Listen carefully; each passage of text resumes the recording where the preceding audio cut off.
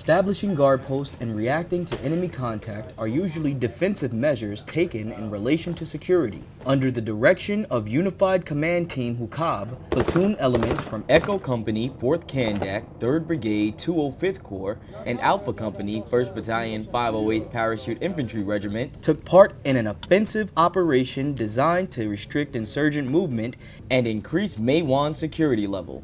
We blocked to the north to Shahi, Karez, and Mugat, as well as to the south towards Manazai, where the clearing operations and the isolation was going on. The combined security forces conducted foot patrols through the local community, searching for any insurgent presence once they established a secure perimeter in a nearby compound.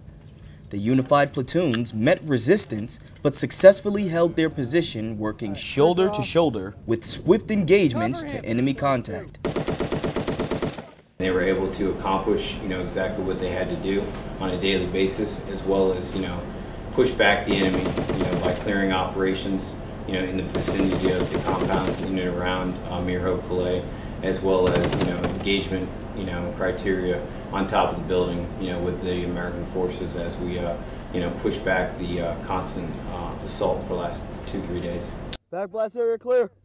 Reporting from Fa Pasab, I'm Army Sergeant Adonis Williams.